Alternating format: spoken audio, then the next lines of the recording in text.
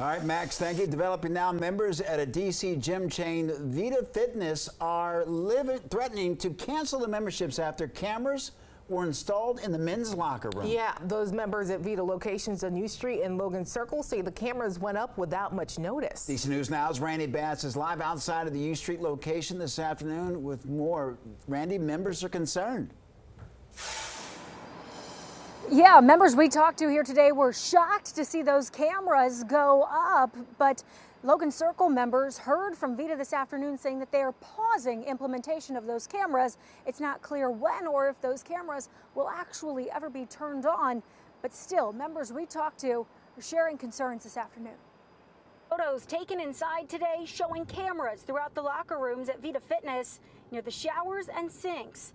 The member who snapped the photos on U Street today asking not to show his face on camera. I felt that it's a total violation of our privacy. Feeling frustrated after leaving the gym this morning. People walk around the locker room without clothing on all the time.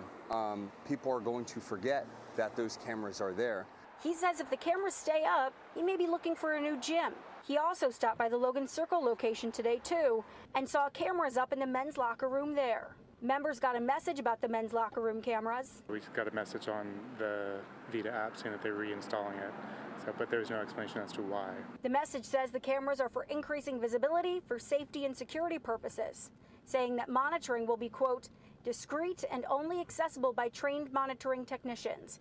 It's not clear if cameras will be added to the women's locker rooms too. Still, members are raising concerns. What is the exact need to be filmed? And who is looking at this footage? And how is this footage being stored and maintained?